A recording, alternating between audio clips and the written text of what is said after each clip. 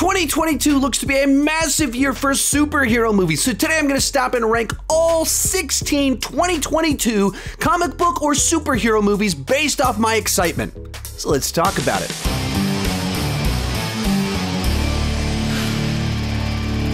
Hi, my name is Sean and I love to talk about movies and TV way too much. With that in mind, go ahead and join me down below in the comment section. Share your ranking of the upcoming comic book movies based off of your excitement. My list isn't the right list, it's just my list and I would love to see yours. And as I go into this, I tried to do a lot of research and look for all of the direct-to-video and streaming movies that are coming, but I might have missed something. If I did, let me know about it down below in the comment section. And also some of these don't have release dates yet, so they might not come out this year, or other ones that don't have release dates might end up coming out this year. Keep all of that in mind, and let's get started. In last place, Green Lantern Beware My Power. This is a DC animated film that was announced at DC Fandom, but we don't know any cast, plot, or crew details, and so all we know is animated Green Lantern film. I missed the previous Green Lantern films, so this one comes in last place. Number 16, Teen Titans Go vs. DC Superhero Girls. Now, I actually liked Teen Titans Go to the movie, but I've never watched DC Superhero Girls, and I don't really watch Teen Titans Go either. And so watching the kind of teaser that they did put out there, it just felt like a crossover episode, except it's going to be feature length. And so it's basically two TV shows that I don't watch crossing over in a movie. So until I see an actual trailer that sells me on something more than this, not all that interesting. Number 15, Battle of the Super Sons. This is another DC project that was announced at DC Fandom, and it's the first computer animated film from Warner Brothers Animation. Now, that's really what kind of intrigues me a little bit, because I've watched a lot of the Warner Brothers Animation direct-to-video films. The two lead characters here of the sons of Batman and Superman battling it out or whatever they're doing, that's not of great interest to me. I'm just kind of interested in what will a direct-to-video computer animated film look like from these studios. You also might have noticed that at the beginning of the video, I said there were going to be 16 films, and then I started with number 17. That's because when I looked at my notes for the bottom two and did a little bit of research on them, since starting to record this video, I found this additional film and snuck it in at number 15. Next up, Catwoman Hunted. Now, this movie comes out next month, and we do have a trailer for it. Basically, it's a quippy heist comedy starring Catwoman. Darling, I love your costume. Hold on to that one, love, or I might just steal him away. And when I first saw the synopsis for it, I was kind of like, okay, I don't know that this will be for me. I'm not terribly into anime. It has Batwoman in it, and I don't really care about the Batwoman character. But then when I watched the trailer, it was more fun and high energy than I was expecting, so I actually got a little bit more excited for it. Number 13, Morbius, the movie that just won't come out. As of just a few days ago, it was delayed for like the 7th time, and now it comes out April 1st, which of all the days to move this movie that's already become kind of the butt end of a joke for all of its delays. We've been waiting for this movie for 2 years, or not waiting for this movie for 2 years, and then they drop it on April Fool's Day, solidifying its position as kind of a joke in certain senses. And I think that's kind of the problem here. It was always going to kind of be a mid-tier comic book movie, B-movie. It was never meant to be this big, massive blockbuster. But when you keep delaying it, and we've been watching these same trailers for literally 2 years now, it just kind of diminishes the excitement. It's kind of like, okay, yeah, whatever, if it ever comes out, I guess we'll see it. And honestly, the thing I'm most excited for in this film is to figure out what universe does it take place in? What's going on with all these little hints and teases about the Venom, the Garfield, the Maguire, as well as the MCU all being teased in the trailers for this film. The actual plot itself and the character, it's like, okay, sure. I'm sure that'll be fine. Number 12, Merry Little Batman. This is an animated Christmas special headed to Cartoon Network, where 6-year-old Damian Wayne takes on the mantle of Little Batman to protect his home from the Rogues Gallery invading the Wayne Manor, or something like that. We don't have a trailer. We don't know too many details besides that synopsis. It sounds like Batman meets Home Alone, and generally speaking, I thought this one might be lower on the list, but when I read that synopsis, it sounded like the sort of thing that my family will probably watch each December.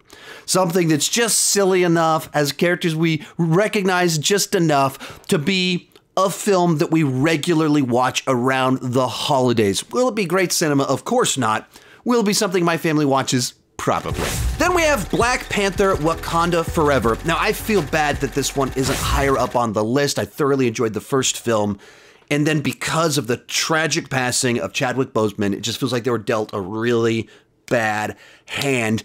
And all of the discussion of where the plot might be headed, all the murmurs about what's going on with the production, I just see a lot of red flags, a lot of things that make me nervous about this film.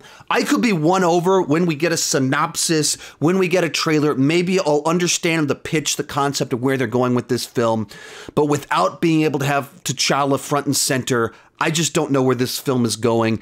And they haven't said anything yet that's made me go, man, I can't wait to see that. So I'm very nervous for this film, and I would love for it to be great. I would love for it to be great.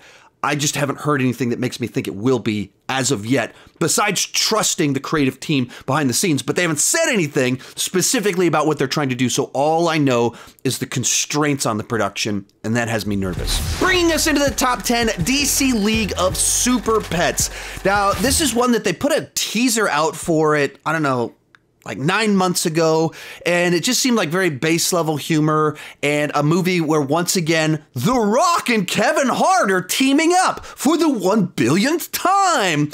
And then they put out a second trailer shortly after DC Fandom, and it was a full trailer, and I thought it had a little bit more of a wit, a little bit more of a cleverness to it, and I kind of dug it a little bit. I also know what my kids like, and anything that involves cute pets, they love. Like yesterday, my daughter did a back-to-back viewing after school of Beverly Hills Chihuahua 2 and Beverly Hills Chihuahua 3. So if she can sit through that double feature, this is going to be right up her alley. So sometimes my excitement is based off of how much fun will I have watching this movie with my kids. And I'm sure they'll have a blast watching it, and I'll have a blast watching them have a blast. Number 9, Black Adam. And from here on out on the list, these are all movies I'm legitimately excited for. A few of them I do have some reservations, but I'm legitimately very excited about something in each of the next 9 films. In the case of this movie, The Rock signed on to play Black Adam back in 2014, 8 years ago, and we've been waiting and waiting for this film. Finally, it's happening. Now, some of the things I'm actually more excited about with this film is, one of them is the director, Jamie Colette Serra. I'm sure I mispronounced his name. He's a guy that directed like 1,000 Liam Neeson action thrillers, but he has a unique style to the way he does things that's more interesting than the movies that he's made a lot of the time. And him and The Rock did Jungle Cruise this past year. They seem to have liked working together. So I'm interested to see what he'll bring to the comic book movie genre. Likewise, Pierce Brosnan is Dr. Fate.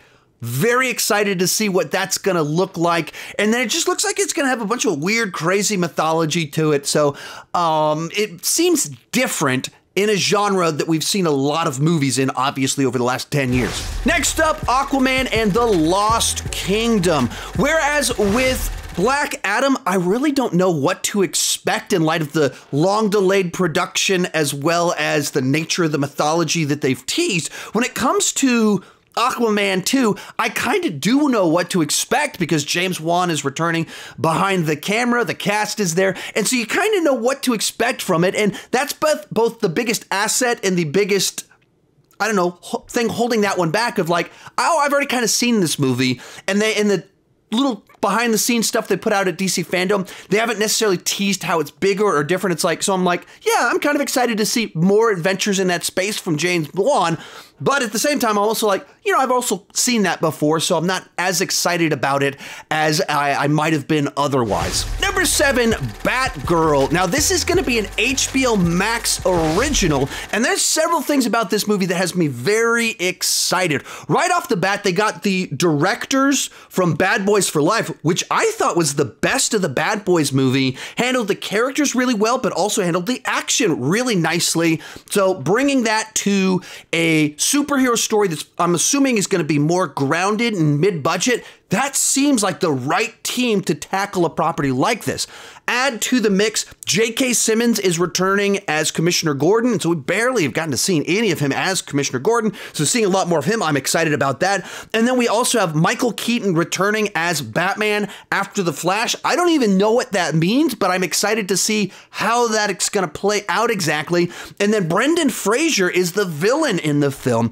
And so a bunch of those little details have me excited. I hope that this is very much a mid-budget action film that's not trying to do all the big gigantic spectacle that you see in a $200 million blockbuster.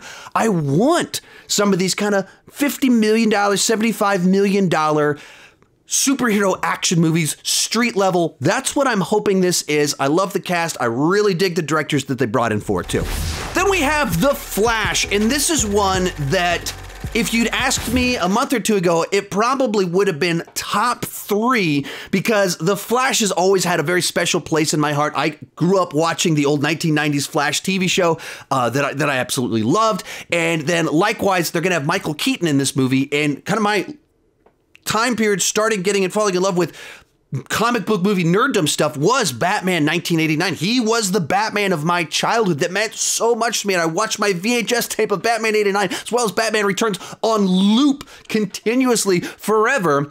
And so the idea that they're doing a multiverse Flash story with Michael Keaton coming in has me so excited. They put out that little teaser at DC Fandom. Loved the little teases they had there. This is also a movie that has had a very troubled production. They kept bringing on directors and they kept dropping off for years. People come in, try and make it work, and then they drop out. And then this last week, all these rumors came out that they're using this movie to try and erase the Snyderverse and erase Henry Cavill and erase Batfleck. I'm really not crazy about that idea. Ezra Miller came out and said, no, that's not the case. That's not what we're doing. Those rumors are totally false. I don't really trust actors when it comes to things like that, and Ezra Miller certainly isn't an actor that I immediately go, that's a guy that I trust when he says something. So my feelings about this one are very torn. There's a bunch of nostalgia things that make me so excited for it, with the character and everything, finally getting a movie.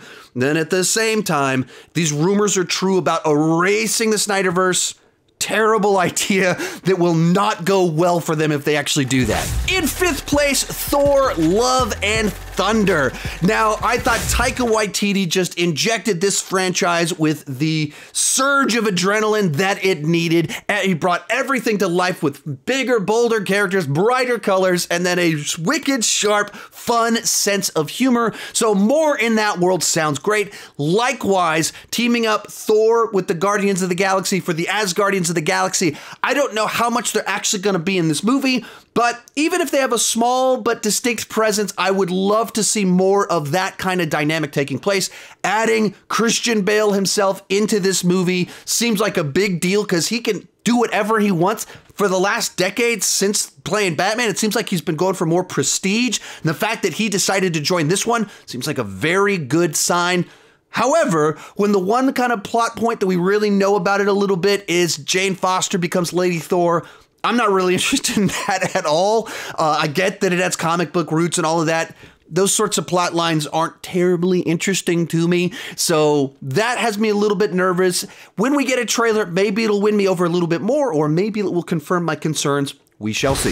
In 4th place, Samaritan. Now, this isn't a comic book movie, but it is a superhero story starring Sylvester Stallone as a retired superhero, and his neighbor boy kind of discovers who he is. It's from the director of Overlord, my favorite World War II zombie movie that's ever come out, like a real cool movie. So this being his follow-up with Stallone, my favorite actor of all time, in a superhero story. I like these sorts of like retired superhero comes out of retirement type stories tend to be my kind of thing. Make it Stallone, even more my thing. And this is one that's been delayed and delayed and delayed. It was supposed to come out a long time ago. Like everything else, COVID caused some problems, but Stallone had been like Instagramming his experience filming the film. So I am very excited to check this one out finally. Real quick before I give you my top 3, remember to join me down below in the comment section. Share your excitement level for the upcoming comic book movie and superhero movies of 2022. And let me know if I missed anything that might be coming out this year. Also, if you don't know, I have a second YouTube channel called Sean Chandler Plus, where I kind of cover smaller, more niche things, more relaxed, less editing, kind of more my personality coming through a little bit more. So some of the direct-to-video movies that I talked about in this video, I would be more likely to cover on that channel. And so if you're interested interesting, kind of more niche stuff, a little bit more laid back, consider subscribing to my second channel as well. In third place, Spider-Man Across the Universe Part 1. Now, I absolutely loved the first Spider-Man Into the Spider-Verse. I thought it was so creative as an animated film, as a superhero story, and as a Spider-Man story. It was great on every front and merged all of those together to create something very unique and interesting. It's one of the most comic booky movies ever made, in that they used the animation style to bring to life kind of this, punch my microphone, bring to life this animated style that feels like a comic book brought to life with the words on the screen and everything. It's multiple great Spider-Man stories all at once, and the idea that we're expanding this world and going across the multiverse, whatever that means, whatever that's going to look like, and all of these different Spider-Men that are going to join in with Spider-Man 2099, the fact that it is a two-part story, all of that has me so excited for this one. Our runner-up, Doctor Strange in the Multiverse of Madness. Now, I've been so excited for more Doctor Strange ever since Infinity War. When you started having him interact with Tony Stark, I was like, man, they figured out this character. I want more of this. And then we got those episodes of him in What If, and I just thought they were phenomenal. They were the best episodes of that show. And then we got the teaser trailer for this one at the end of Spider-Man No Way Home. And you saw the ties to What If. I was like, man, they're doing this. So Wanda's coming in. You got weird, freaky, Lovecraftian creatures. And then all of these rumors and speculation that they did reshoots for about 6 weeks at the end of last year in order to bring in more cameos, more tie-ins. All of that has me so excited for this movie on every level. Now, I hope it does play like Spider-Man No Way Home, where all of the appearances, all the characters feel earned, they feel right, they feel justified, not just like, hey, look, it's Hugh Jackman. Hey, look, it's Chris Evans as Human Torch. I hope it's not just that stuff, or hey, look, it's Tom Cruise as Iron Man, Tony Stark. I hope it's not just that finger pointing at someone being like, I recognize that person. If it's plot-based, if it makes sense, I am so excited for all the weirdness, all the cameos, all that fun stuff. And most importantly, Sam Raimi, of all people, returning to direct a Marvel movie. But of course, coming in first place is The Batman. Batman is one of my top 2 favorite comic book movie characters of all time. If Batfleck couldn't write and direct a Batman movie, Matt Reeves probably would have been the guy that I said was my #1 pick to replace him. He is so good at directing stories that have layers, complexity, and tragedy, while also being ridiculous, but not coming off ridiculous. If he can do Dawn of the Planet of the Apes and have apes on horsebacks, dual-wielding machine guns battling a tank, and make it not seem silly, he's the guy that can do a very comic booky Gotham, but not make it come off silly. And that's what these trailers have come off like. They have the right tone, the right atmosphere, that are grounded enough, dark enough, while not feeling like they're just ripping off Christopher Nolan films. They're pulling inspiration from Seven, and so it's a detective story. The action feels vicious and brutal. It feels like a lived-in universe. I'm digging everything they've shown us. The crew, the cast, all of it, the music. Can't wait to see this movie, so it comes in at #1. If you enjoyed this video, I've got more end of the year, beginning of the year videos. You can check them out right over there. Thank you so much for watching, and keep talking movies and TV too much in 2022.